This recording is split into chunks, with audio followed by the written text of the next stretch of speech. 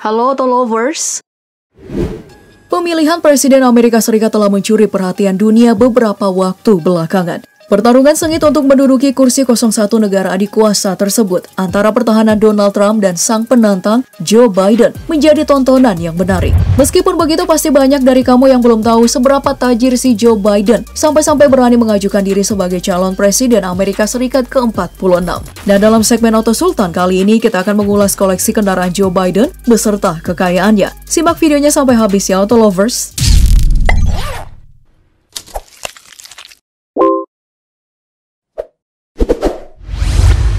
Bernama lengkap Joseph Robinette Biden Jr. Biden kecil tumbuh besar di kota Pennsylvania. Ia berasal dari keluarga berlatar belakang rakyat biasa. Namun siapa sangka kelak Biden menjelma menjadi politikus ternama Amerika Serikat. Mantan wakil presiden ini mengawali pendidikan tingginya di University of Delaware. Di saat yang sama ia juga kuliah jurusan hukum di Syracuse University Law School. Penghobi olahraga football ini merintis karirnya sebagai pengacara dan kemudian di tengah kesibukannya ia bergabung sebagai anggota Partai Demokrat Amerika Serikat. Gayung bersambut di tahun 1972 saat usianya baru menginjak 29 tahun, Biden terpilih sebagai senator dari Delaware mengalahkan petahana saat itu dan sekaligus menjadikannya salah satu senator termuda yang pernah terpilih. Sayangnya kebahagiaannya direnggut seketika saat istri dan anak-anaknya mengalami kecelakaan yang mengerikan. Peristiwa tersebut menewaskan istri dan anak perempuannya, sementara dua anak laki-lakinya terluka parah. Walau sempat berada di titik terendah dalam hidupnya, Biden akhirnya berkomitmen untuk tetap mewakili rakyat Delaware dalam Senat. Terbukti, karirnya terbilang cemerlang. Pria kelahiran 20 November 1942 ini menduduki jabatan tersebut selama 36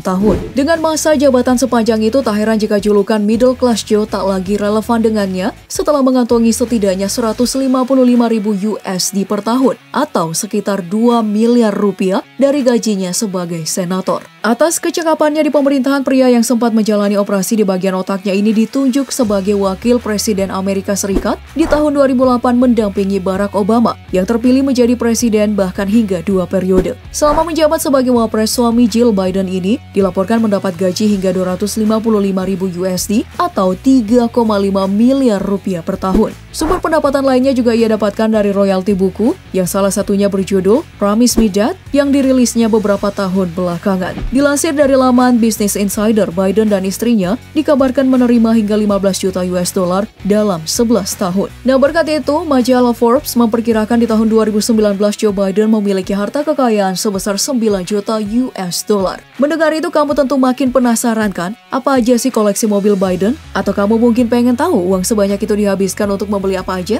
Tapi sebelum kita melangkah ke hal selanjutnya, kamu bisa mengklik subscribe bagi yang belum serta klik like dan share video ini ke semua teman-teman kalian ya Autolovers. Nah, sebagai politikus masyhur, ternyata pecinta es krim ini memiliki selera otomotif yang lumayan nyentrik. Pria yang semasa kecilnya ini mengidap gangguan bicara gagap, memiliki Corvette C2 Stingray tahun 1967. Diketahui mobil ini merupakan hadiah dari ayahnya yang kala itu bekerja di perusahaan otomotif atas pernikahan dengan mendiang istri pertamanya. Kendaraan roda 4 yang rilis tahun 1967 ini mampu melontarkan tenaga 350 horsepower dari mesin V8-nya yang membuatnya dapat berlari 100 km per jam hanya dalam 5,8 detik dari keadaan diam. Ketika baru, mobil ini dihargai 5.600 USD atau sekitar 80 juta rupiah. Namun jika dihitung dengan inflasi, harga tersebut kini setara dengan 43.600 US dollar atau 632 juta rupiah. Orang terlama yang menduduki kursi Senat Delaware ini juga diketahui sempat memiliki Mercedes-Benz 190 SL. Kini mobil yang tergolong kolektor item tersebut dapat ditemui di pasaran dengan harga 177.000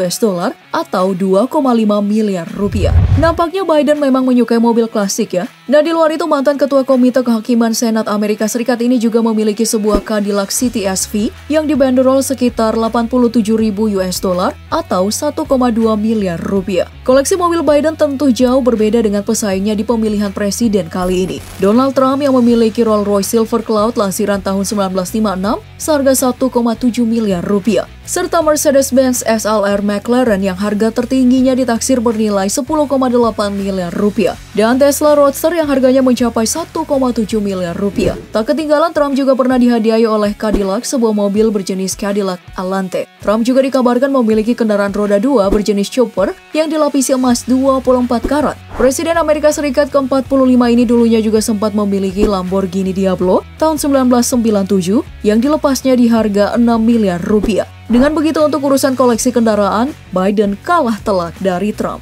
Tapi soal suara di Pilpres Amerika, Biden ternyata sudah unggul. Politikus yang pernah mencalonkan sebagai presiden di negeri Paman Sam ini juga membelanjakan uangnya di sektor properti. Rumahnya di Delaware ditaksir bernilai sekitar 2 juta US dollar atau 29 miliar rupiah. Namun usut punya usut, Biden dan keluarga diketahui juga membeli rumah lain di daerah yang sama seharga 2,7 juta US dollar atau 39,1 miliar rupiah. Rumah ini sendiri ditempati ayah dari mendiang politisi Joe Biden kala itu yang ingin bersantai sejenak untuk menikmati pemandangan pantai yang tak jauh dari lokasinya. Setelah tugasnya berakhir sebagai wakil presiden di tahun 2017, ia dikabarkan tinggal di sebuah rumah mewah di Virginia, seluas 3.600 meter persegi yang disewakan dengan harga fantastis, sekitar 290 juta rupiah per bulannya. Sementara itu, kemewahan lainnya juga ditunjukkan oleh Biden lewat jam tangan Omega Seamaster yang ia kenakan seharga 75 juta rupiah. Namun selain menggunakan hartanya untuk dirinya sendiri, Biden dan Jill juga ikut membantu sesama dengan mendirikan sebuah yayasan yang dinamai Biden Foundation. Berdiri di tahun 2019, yayasan ini berfokus pada bidang bantuan kesehatan dan pertolongan kepada wanita korban kekerasan. Kini, Biden tengah fokus pada pencalonannya sebagai presiden untuk kedua kalinya. Kabar terkini menyebutkan bahwa Biden telah mengungguli Trump dan selangkah lagi menjadi presiden Amerika Serikat yang ke-46. Meski di balik kesibukannya, pria yang dulunya berprofesi sebagai pengacara ini masih sempat untuk memikirkan orang-orang yang membutuhkan. Selain itu, kisah kehilangan istri dan anak tercintanya juga mengajarkan kita untuk tetap bangkit dari keadaan terpuruk. Nah, kalau kamu, apa yang bisa kamu petik dari kisah hidup Presiden Amerika Serikat yang baru ini? Atau, kamu juga punya mimpi yang sama dengannya untuk menjadi seorang presiden? Sampaikan pendapat kamu di kolom komentar ya, Auto Lovers. Dan sebelum menutup video, jangan lupa klik like, share video ini, dan nyalakan loncengnya agar kamu dapat notifikasi video baru dari kami.